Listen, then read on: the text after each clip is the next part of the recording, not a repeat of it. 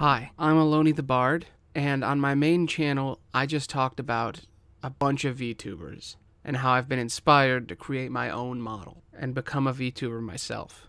But the most exciting out of all those VTubers is the weirdest one. Filmcow, the creator of every ancient viral animation, Charlie the Unicorn, Llamas With Hats, Ghost House. He created a VTuber, the oddest and most absurd of them all.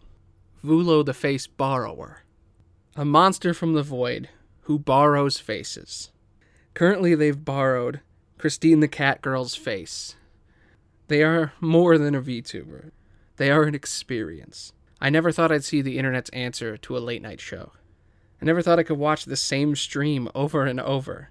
But I can't believe how little dead air there is. How perfectly designed for entertainment Vulo Lives is. It's a goddamn masterpiece. An interview with a famous character, the one true moon being the perfect sideman, summoning and asking the pony god in the hole ridiculous unanswered questions. Yabba Dabba Doo meditation is maybe the funniest thing I've ever seen in my life.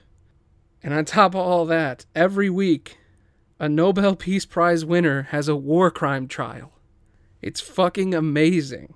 The running gag of them checking in on their quick cereal, this shit has to be seen at least once. Playing The Maiden in the Lake, the weirdest visual novel I've ever seen. I'm so excited to see how this show changes and evolves. Not just what it is now, but what it could be. I love Vulo Lives, and I guess there's just one thing left to say.